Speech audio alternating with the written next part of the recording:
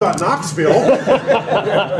No, we want to hear about the bones. It's a nice city, and like I say, they had a World's Fair in 1982, and they still have some structures left over from that World's Fair.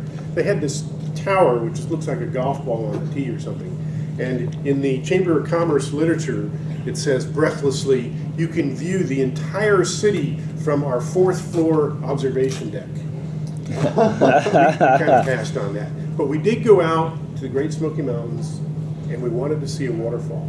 We picked the easiest waterfall to see on the website. The hike was 1.2 miles. That's not too bad. But they didn't say in the literature was it was 1.2 miles straight up. I was on that trail recently. And not only was it 1.2 miles straight up, it wasn't up the middle of the mountain. It was on the side of the mountain. Remember the old comic strip Snuffy Smith? Remember them walking along the trail looking down? I'm afraid of heights. Oh. My wife loves heights, right? She's dancing around on the edge. I'm hugging rocks. You can see it in the pictures. I'm there hugging the rocks.